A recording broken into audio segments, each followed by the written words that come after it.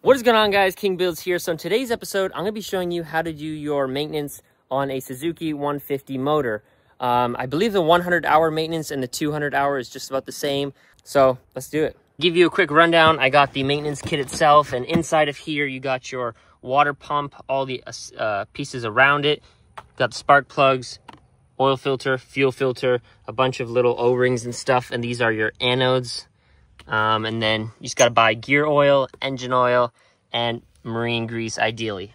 Okay, so to start off, you're going to want to take your cover off, and if you are near water, you could run the engine for a couple minutes before you do the oil change. But in this case, I'm just going to be changing it. So down here, you got your oil drain plug. So you'll put an Allen key in there, and we're going to drain that out first. All right, to start off, make sure you have yourself a bucket ready to go. And now there is a washer on there, so make sure you catch that, or not. Okay, oil is draining, and it is almost there. If the oil is slowing down, it's not going too quick, you can crack open your oil cap here, and that should help it flow out a little bit quicker. Okay, so once the oil is done draining, we are going to be taking out this oil filter here. So to get that out, you could try and get it out with how it is, but the best way to do it is to take off this side cover. So you got a couple screws, screw there, screw down here. Looks like there is supposed to be a screw down there, but it's missing. And then you got a screw up here, and looks like a screw down there. So we're gonna take off this panel so we can access the fuel filter.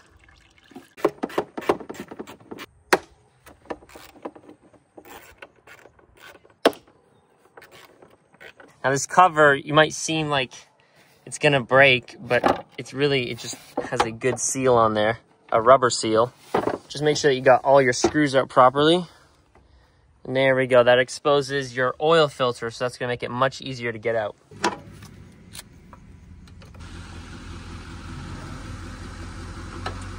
Now you definitely don't wanna use channel locks when you put it back on. Okay, now you're gonna get your Suzuki oil filter. This is the number right on there. This is for a Suzuki 150 Outboard. I believe it's a 2023. Make sure you take off the plastic.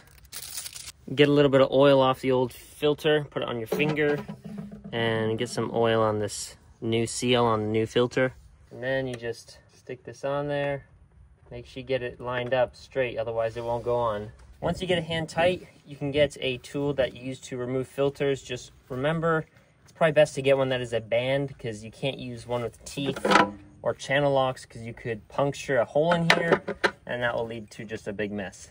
So you want to put on your tool, and then you just want to turn this and just get it snug. You don't need to heave on it. There we go. Okay, now the bolt, it's got this washer on here, so you can take that off. And if you did buy a whole kit, it should come with a new one. Put that on there, and now we will reinstall it. Okay, so now we got the plug back in and the oil filter. If you look on top of your engine, it will tell you what kind of oil you should use, and also the capacity for the oil right there.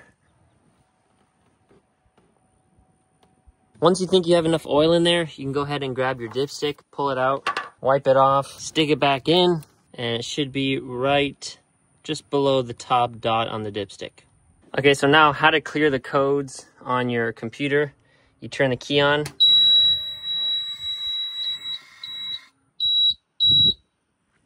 You can see right there it says change oil.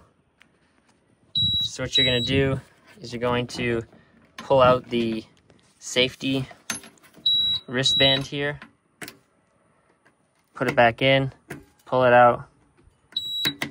I don't remember how many times you got to do it, but it's a couple times. And then leave it in there, shut the key off, turn it back on, and there you go, it is cleared. Okay, there you go, engine oil is done. Now we come down here and we gotta change out the gear oil. So there's a plug right here, that is your oil level. There's another plug up there, we don't need to touch that one. And then there is one right here underneath. So we're gonna take this bottom one off. I got a small bucket here, put that underneath, and we'll take out that bottom screw. Okay, so to get this bottom screw out, you wanna get a good size flat screwdriver. And you might wanna also get a wrench you can put onto your screwdriver to help twist it out. There we go. Now, this bottom plug here has a small magnet on it, and that will show you how much metal shavings you have. Now what you got to do is open up this top one. That way it starts flowing out of the bottom better. And there we go. Now it starts to come out. Now here is the plug from the top hole. It does not have a magnet on top, so that is how you can tell the difference. Bottom one has a magnet, top one does not. If you did get a Suzuki maintenance kit, it should come with 2 new washers. This is the bottom plug, it's got a washer on it, and here's the top plug, it also has a washer. To get these washers off, you could hold it with some pliers, use a screwdriver, and then just spin the screw out. And then for the washer, it doesn't matter which way you put it on. Just set it on there, get your screwdriver, and spin it back on. While the last little bit of gear oil is coming out, right up here, this is your fuel filter. So what you gotta do is unplug this blue clip here. You just gotta push down the tab in the center on top and pull it out. I'm gonna need 2 hands for that. And then this is your filter. You just spin it counterclockwise, it unscrews, and I'll show you the filter on the inside. And to take this fuel filter out, you could use some channel locks. Just be gentle because it is made out of plastic, the outside. There we go. This right here is the number for the fuel filter. Now you just can spin it off. Now it is right full of fuels. You might spill some. Now if this is dirty, you can dump it out. And this right here is our fuel filter. Pop that out. Here's the new one. You just stick it in there, right in the center, and it'll pop in just like that. You'll hear a little pop. Now we can grab the little cup, put it back on, and tighten it up. Now this filter housing does not have to be super tight. You can just put it on by hand and give it a good twist. Once you get that on, you get the blue clip, and you put it back together just like that. Once you got that on, you can go ahead and put the cover back on. Now you might be able to get this off without taking the side cover off, but I took it off anyways because I changed the oil filter, the oil, and I'm doing the gear oil now. So it's pretty much come down to a drip, so you can get your plug. This is the one with the magnet on it. You can just stick it back in there. It's got the new seal on it already. Get it started, and you can get your screwdriver. And this one, you don't have to use a wrench to put it back on. Just tighten it by hand. Get it nice and snug with the screwdriver. From the tutorials that I watched on changing the gear oil, 2 of the people I watched had a pump, and they'd actually pump it up until it would overflow out of here.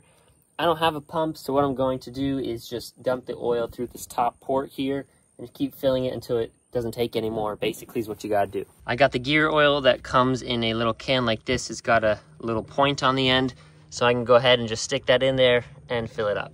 Now you gotta make sure you do this not too quick because it will overflow.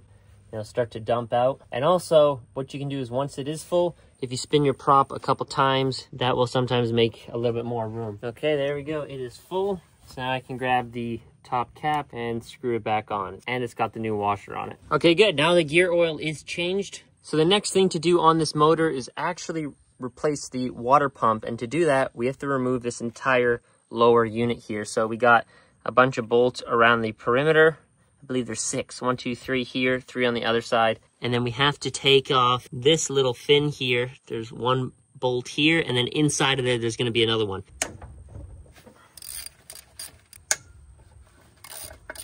For this middle bolt, I'm just going to take it down about a 1/4 inch and do the same on the other side, but then take the rest out. That way, when it drops down, it doesn't completely fall all the way off. So before you take off this little fin here, you might want to make a line with a white Sharpie so you can remember what angle it was at. So when you put it back together, it goes back the way you took it off. All right, once you get the fin off, up in here, there is a bolt that you need to take out. That is really tight on there, so I'm gonna use a wrench. Put it on the end of the ratchet. I need a bigger wrench.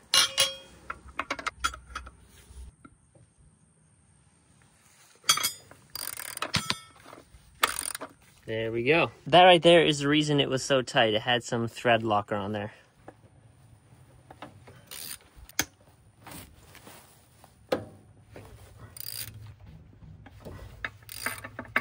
All right, same thing on this side. I'm going to leave the middle one in there. Just drop it down about a 1/4 inch.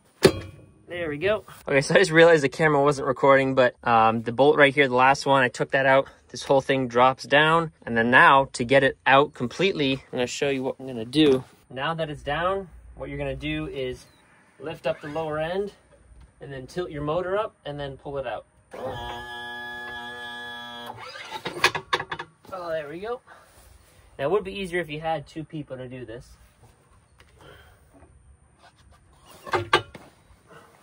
There we go. Now this little clip right here was on the shaft. You just want to stick that back up in there. So our water pump is right inside this box. So we got 1, 2, 3, 4 bolts to remove. So we're going to remove those, and then I'll show you how to open this up. So these are not going to be super tight, so make sure when you put it back on that you don't crank them on there, just make them snug. Okay, so now you can just grab this and it should just start to wiggle off. There we go. And this you can just slide off all the way. Now if you do buy the maintenance kit, this is what the package looks like.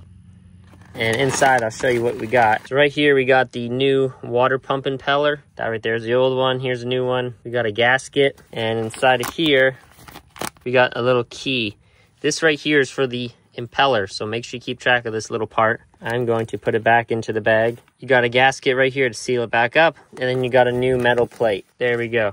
So this is part of the main reason why you do not run these motors when they're not in the water, because this water pump is always spinning and it's just gonna be rubbing on metal and it will melt this rubber. So you gotta make sure that your motor is always hooked up to water when you're running it. Okay, so to get this impeller off, I'm just going to get a screwdriver underneath it. You might just have to work at it a little bit. You can rotate the shaft to the opposite side, give it a little push. One more thing is keep a mental note of the direction of rotation. So you can see it is rotating that way. You have to remember that for when we put the cover back on. And then number 2, also remember which way you took it off, because one side has a key exposed. The keyway is not exposed on this side, but just so you know, the keyway goes on like that. Okay, so I just put a little bit of gear oil on the shaft here to make it slippery. All right, now once you get it off part way, it should come off easy the rest of the way. Okay, there we go. Here's the old one. Now, if you are doing this with the lower unit standing up, make sure that this little key right here does not fall into any of the compartments of this lower unit. This right here is the old one. I'm gonna take it out because the kit comes with a brand new one. Use a screwdriver just to pop that out. There it is. And now this plate will come off. Just use a screwdriver and gently pop it off. So you can see the gasket's on the bottom. We got a new one right here and a new plate. Here's a new gasket. And it's got these little stubs here which help guide everything on and make sure they go straight, so you can use those. And here's the plate. It goes on just like that. And now before we put the impeller back on, I'm gonna get a little bit of grease and just put some grease around here, grease the shaft, and then also make sure we install the new keyway right in there. So you can look around here, see where it is, line it up, but you gotta make sure that this key actually stays down. Keeps wanting to pop up. Okay, there we go, it is on. All right, so now for the second step, this is the cover that goes over the impeller. We gotta take out this metal piece right here. So to do that, you can flip it over, set the screwdriver right down on the edge of the metal, right there. Give it a few taps, go on the other side. And there we go. Got it out. Over time, when sand gets in here, it makes these swirl marks, and this gets chewed down a little bit. So we're gonna replace it. Comes with the maintenance kit. What you can do is clean out any debris in here. This one's pretty clean. Get the new one, get some grease, grease it up. Now before you put that greasy part in here, make sure that you install the gasket. The gasket drops in here. Now make sure when you put this in that it is straight, because once you start pushing it in there, it's gonna be hard to make it twist. So make sure that you line it up. So this little groove where it comes down is in this part right here, and then it just slides in nice and easy like that. You can grease this up. Okay, now we're gonna put the cover back onto the impeller. So we are going to slide it onto the shaft. And now the impeller won't seem to fit in right away. So what you gotta do is grab onto this shaft right here with your hand, and you're gonna rotate it the direction that it's supposed to spin, which is typically clockwise. Do that, and then this will slide right over top. There we go. And now we can go ahead and put the 4 bolts back in.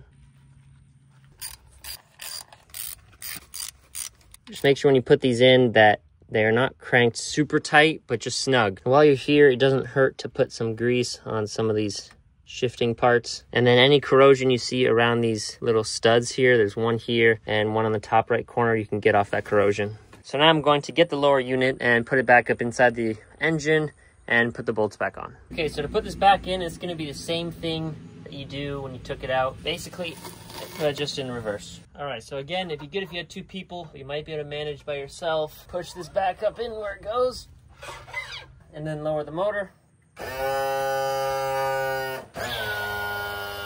You might have to rotate the shaft with your hand a little bit, so that way the splines line up. Okay, so it's the next morning and I finished putting the bottom end together. It basically goes together the same way you took it apart. You just put it back up. And now for the anodes and the spark plugs, I'll show you how to do that. Okay, so for your spark plugs, you got all these clips on here. You just push down right here and they pop off. Then you take out that bolt right there and this will pull out and that will expose your spark plug. And then this just pulls right out of there. There we go. And that is your spark plug right down in there. Now all this stuff goes back together the same way you took it apart. So you just get this. I like to put a little bit of dielectric grease in the end there. You stick it in, pop it in place, get your bolt, put it back in, and just snug. And then you get your clip and pop it back on there, just like that. Now for the anodes, super simple. You literally just take out that one bolt. This will pop off and the anode's on the inside. You basically got 1 here, 2, 3, 4, 5, and they even hide one underneath here. Now I'm not going to take them all out because you can see this boat's usually run in fresh water, so you can see this one's not really corroded. Now if you're in salt water, you're going to want to replace all these. Even if you're in fresh water, just take a look at them and see what they look like. I'm just going to show you here. Just put your ratchet on, take the bolt out. Basically you just got to pull it straight out. There we go. So this one's not so bad. You could actually clean this up with a wire brush. There's a bunch of gunk on there. Now, while you're at it, you can flush all this out. You can actually put on your water muffs, which I don't have any out here right now, but you can put them on there, open up all your anode ports, and the water will come up and flush it out. So as it's doing that, you can clean it out and it'll flush everything out, and then you can put the bottom one in and work your way up till the water comes out of the top one. All right, so this anode right here, you can see is not so bad. It's still got its original shape. If you run a lot in salt water, you'll notice that this won't look like this. It'll be all chewed up and indented and it will be mostly gone. So this one's fine. I'm going to leave it in there because this boat just runs in fresh water. Make sure you put it in nice and straight so that O-ring seats in there, and then you get your bolt and you just put it back in. Okay, so that wraps it up for the 100-hour or 200-hour maintenance, depending on your engine and what you have to replace. That should cover most of it. Thank you guys for watching, and I'll see you in the next one.